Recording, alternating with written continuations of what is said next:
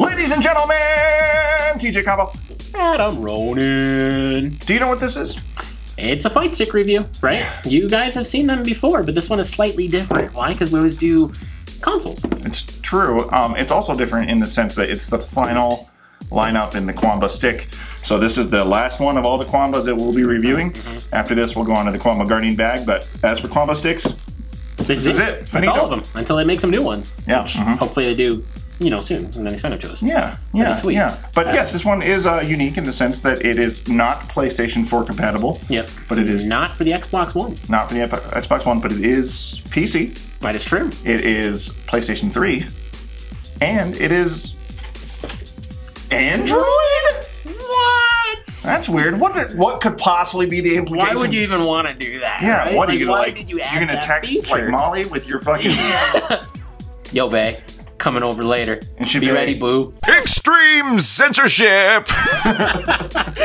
I wish we could leave that in so bad.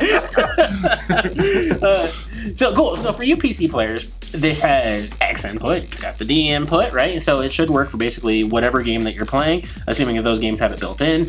If they don't, there's a lot of programs out there like, you know, Joy to Key and such, where you could take just about anything and map it so that it works with those games.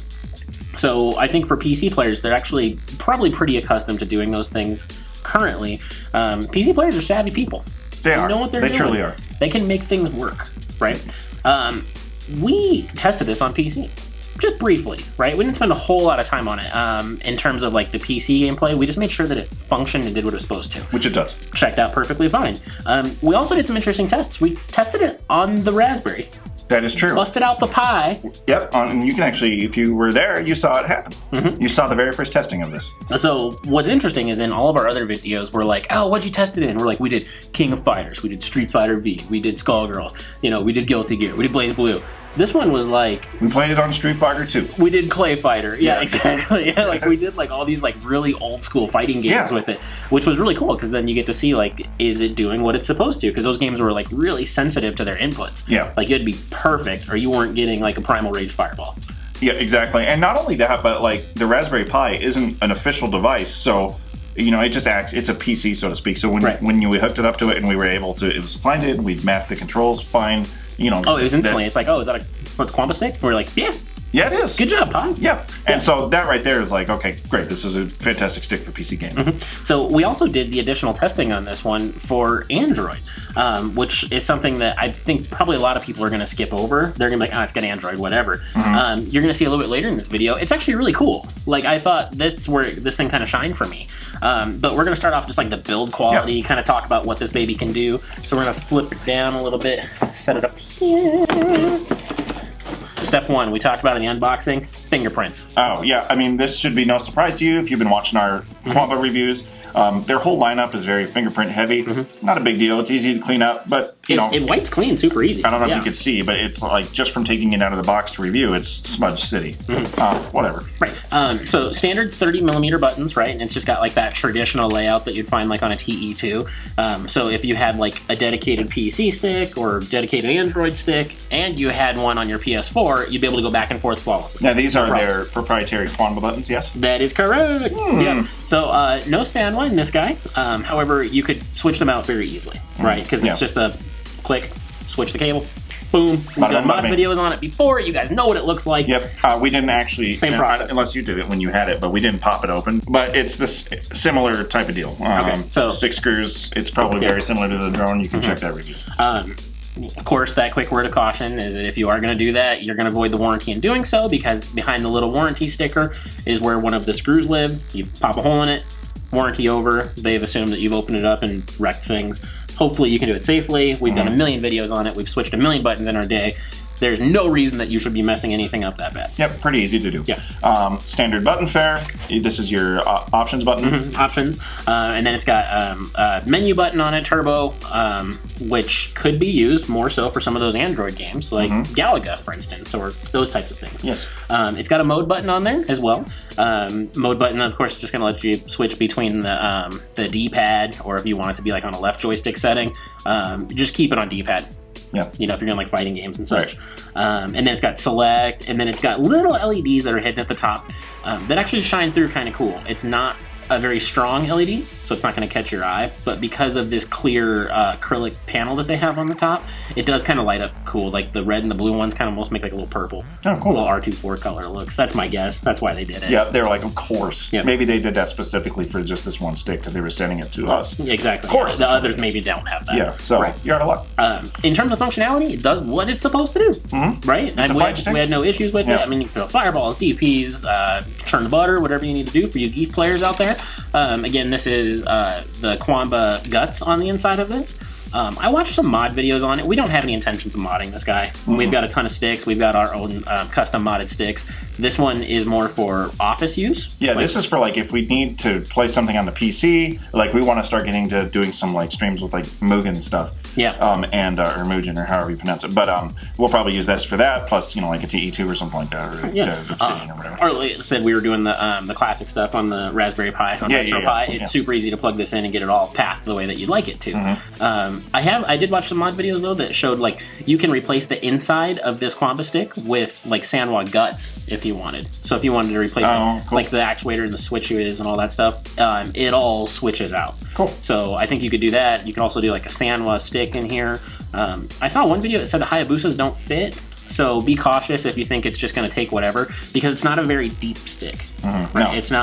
It's not huge. It's a little bigger than a mini, but it's not like a full size. Right. It's not a big dog. Right? No, it's not. It's like a medium size. It's like a collie.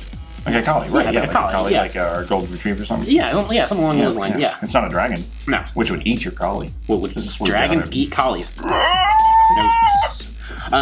So that being said, in terms of like performance, the overall shell, casing, quality, for the price, I think it's pretty solid. And what is the price? So we were like kind of all over on that one. Yeah. So this retails MSRP at $69.99.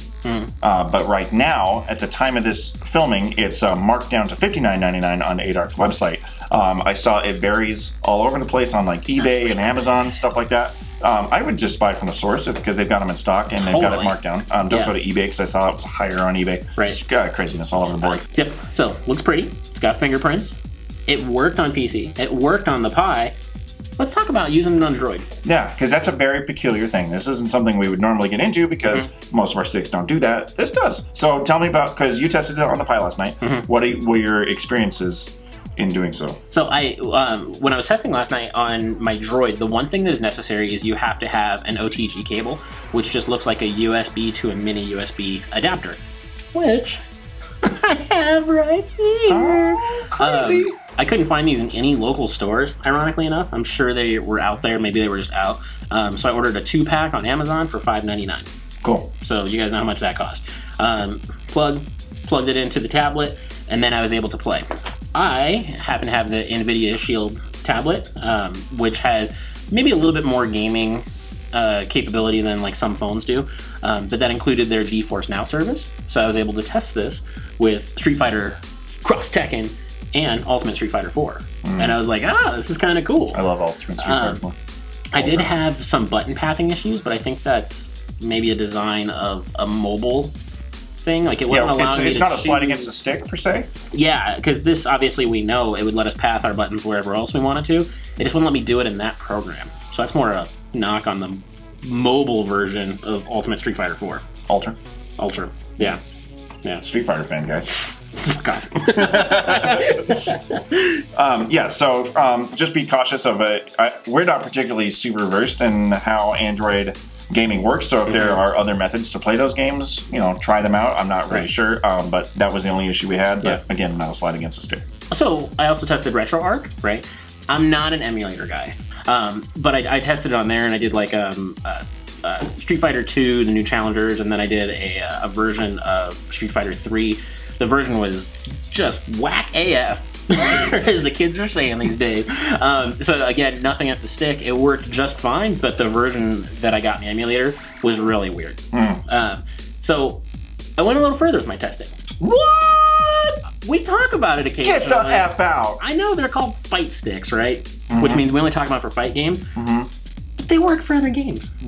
Interesting fact about like there are 2-4 boys. Myself, Lost Baba Gordy, we got some pretty awesome Pac-Man players around here. That's true. So I was like, not right here though. I was like, what other games would this work for? So I tried some testing.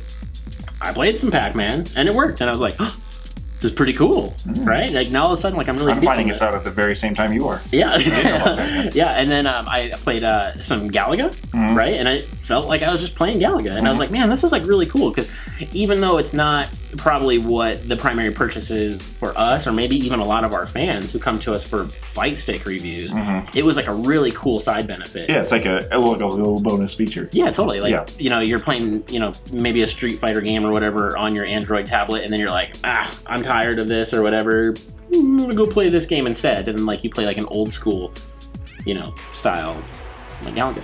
That's cool. So what are your final thoughts? Would you say worth the, say, we'll call it good at $69, because that's, you know, what its MSRP is at? Yeah, so like say we're in the $50 to $70 range, right? So it comes with the stick. It did come with the additional feet. So if you're a PC player and you want to hook this up onto a desk, you can lock it on there, and they're obviously removable. They work with the drone as well, as we saw in our last review. And as far as we know, this is the only way to get those, unless there's a way through Eightarc to get them a la carte. Right, yeah, like I said, we didn't see it on their website. Maybe they can give us some insight on that. But from what I did see and like what I got to play with and experience, I was actually really impressed. I was like, man, this is kind of cool. Like, because it led me into new things that I don't do with my TE2, that I don't do with my Obsidian, that I haven't done with like my RAV4. I've never plugged those into my tablet to play Street Fighter. And this guy's like, try it. And I was like, I will. Okay. Yeah.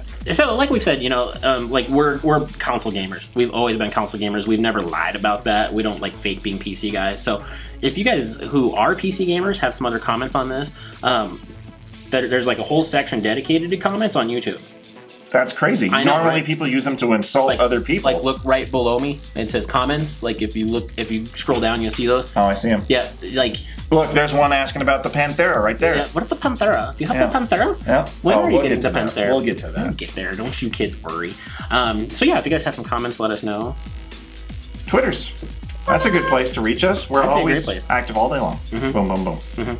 Notifications go directly to my phone, and then I can respond to them. That's crazy. That's like a conversation. Because we're not popular by any means, so we can actually sift through each and every notification. Can you imagine if we had millions of followers and you like checked your notifications and it was like 20 or 30 a day. That's easy to handle. That's crazy. Yeah. If we get any bigger, it's over. Sorry, guys. Let me tell you what. Let's shrink this down. And you can click that sub button. Subscribe. And those other 2 recommended videos. Those are fun. Those are great. Those are real good.